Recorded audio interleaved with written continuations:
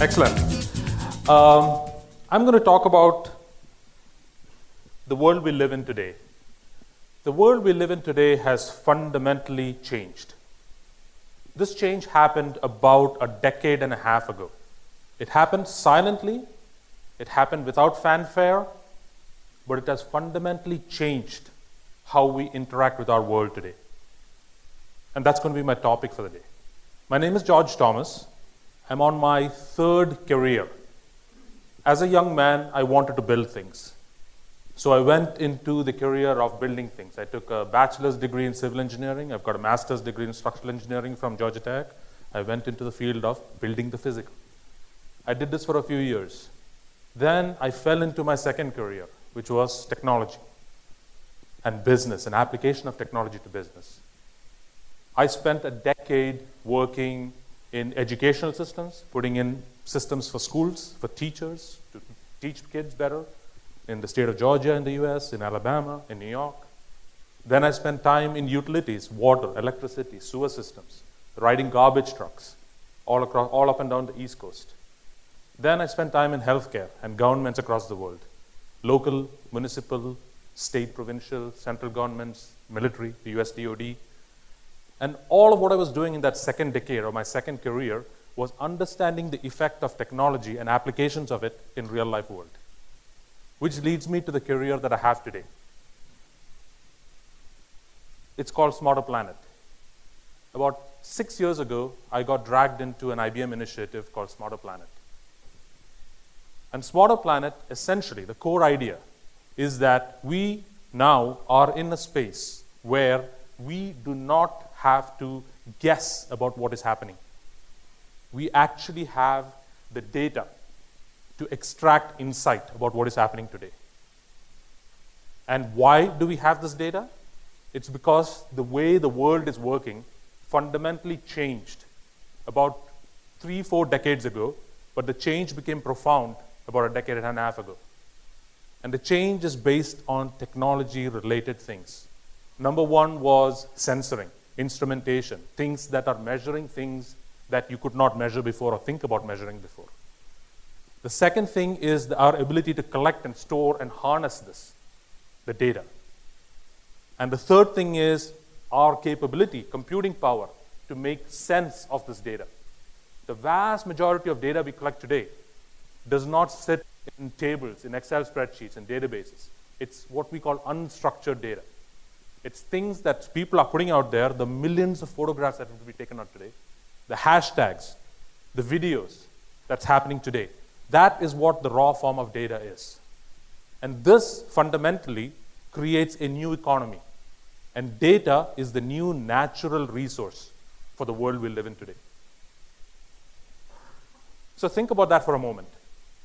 So you have a world, and this change happened, this instrumentation, interconnection, and intelligence happened about 15 years ago. And now we are realizing the profoundness of this change. What we can do, what we can measure, what we don't have to guess.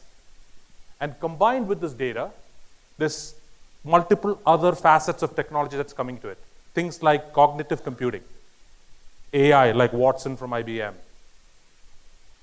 Things like analyzing, robotics. You saw the drones. These things are fundamentally changing. Nanotechnology, biotechnology are all adding to how we interact and intersect with the world. And as this world fundamentally changes around us, it's affecting every industry that humans touch, every facet of life that we touch. Think about how you shop today versus how you would shop 20 years ago. For those of you who did shop 20 years ago, vast majority in this room probably don't remember that. But the way you shop today is fundamentally different. The way you bank today is fundamentally different than how we used to bank. And this has happened by how we intersect and interact with the world. And what is this creating? This is creating opportunities for us. It's creating brand new industries. It's creating a way of thinking that did not exist before. And why is this happening? It's two trends. Trend number one that I talked about just now was technology related, which the outcome being data, and then data becoming knowledge, and knowledge becoming intelligence, and intelligence becoming wisdom. So now we have the capability to better and in more fine-tuned sense answer questions that we've always had. Simple questions. Now this will seem boring to you today, but the fact that you can get up in the morning, look up at your GPS and see what the traffic is like did not exist a decade ago. The fact that you can do it from your phone. So this basic kind of continuum. But wouldn't it be better if you could do that and you look it up and it tells you what the traffic is going to be 60 minutes from now, when you have to go? Then wouldn't it be better if you could tap into all of the other systems that you would do and give you the option, take the transit today, don't take a car, because XYZ reasons. And then wouldn't it be better if somebody could look at that at a macro level and redirect traffic so you would never have that problem in 60 minutes that you have today? This is the future of how we are doing. We are getting better and better answers for the questions we've had by tapping into further and further reaches of data sources. But the second profound thing that's happening around intelligence, this concept of intelligence, is asking better questions.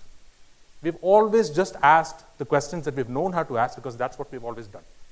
But now, because we have access to the actual detailed data from pretty much anything you can measure, you can ask better questions. So now there are whole sciences opening up for people going around asking better questions.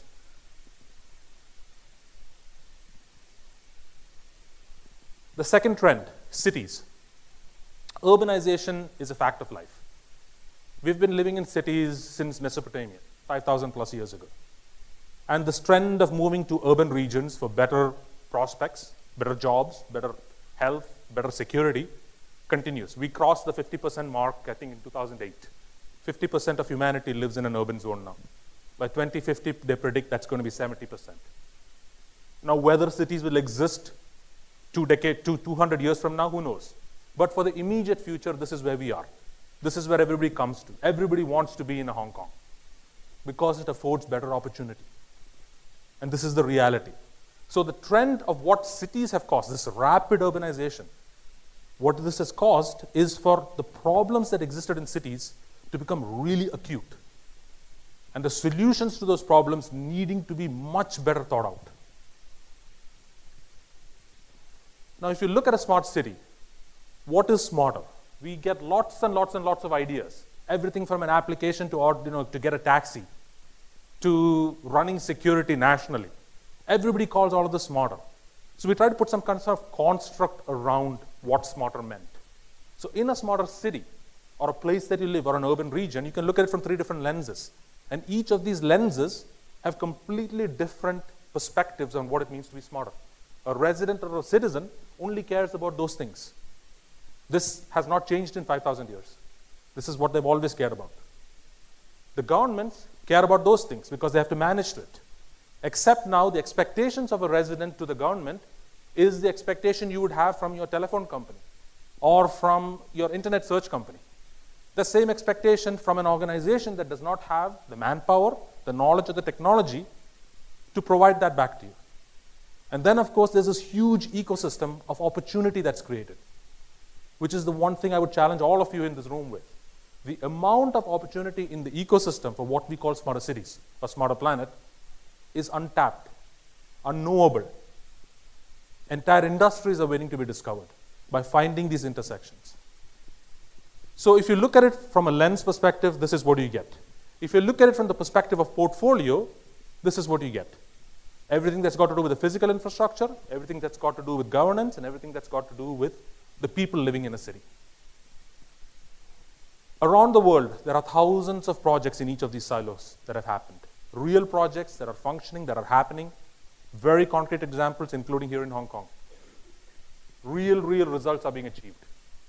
Without capital investment, without simple things, real change is happening in people's lives.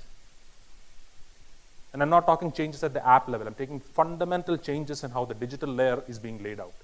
How the sensors are being laid out, the data that's being extracted from it, what's being done with it. Now, of course, this level of knowledge has good and bad. It can be misused, it can be used for good. One has to work within the constraints of what the world is becoming to change what we need. This is a fantastic example. The Netherlands has been living with a water problem for 700 years. This year, they have integrated every water board, every local provincial, every this thing into one integrated system to have the most comprehensive water management capability ever seen before. And they have to. They're mostly under sea level. And the reason I put this up is water is just one of the silos of what we make smarter cities. But water affects everything else. And this is where really the magic is yet to happen. The interconnection between systems. We've been doing water systems for a long time. We know how they work. We know how to optimize it.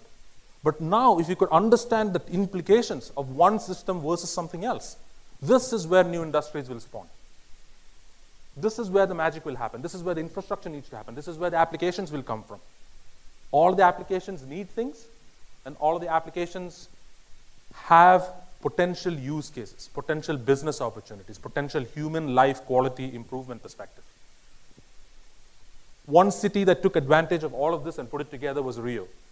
To take advantage of the Olympics and the World Cup coming, they actually integrated multiple systems to create a central operations command and control center to improve quality of life in their city. Of course, all of this said, we've talked about the framework of what makes a smarter city. And this is truly important because till you understand the framework, you don't know what the piece parts are. And once you understand the framework, you know where the piece parts are, you know where the opportunities are. Then one can apply oneself to try to figure out what the other possible pieces need to be. But to do this, you need to engage people. So this is one of the websites that we've created called People for Smarter Cities to actually engage citizens, to interact with their governments, to try to figure out what ideas might work, and to see where the funding sources might come from. At the end of the day, there is a huge pent-up demand for changing the world we live in. The future is going to be knowledge workers, not manufacturing, not agriculture, even though that will still exist. And knowledge workers have much higher expectations. I have a 4-year-old daughter. In 2050, she'll be 40. And 2 weeks ago today, we had a baby boy. I have a son. He's going to be 36. The world they grew up in is going to be fundamentally and radically different than the one we live in today. How we teach them, what we teach them, we don't know yet. We need to figure it out. Do our education systems work? How do they acquire information? What careers will they have? Do the jobs that they will do those descriptions even exist today? We don't know. How do we come full circle in figuring out this economy with this rapid fundamental change? That is the key for the next 20, 30, 40 years. This is the fundamental key that's going to change our world. So let me kind of sort of conclude with this. The world we live in has fundamentally changed. None of us realized it when it happened. Now, the depth and the profundity of it is becoming clearer and clearer and clearer. But within this change, there is tremendous opportunity for people to come up with brilliant, great ideas, brilliant, great businesses, brilliant, great ability to help your fellow man. Thank you.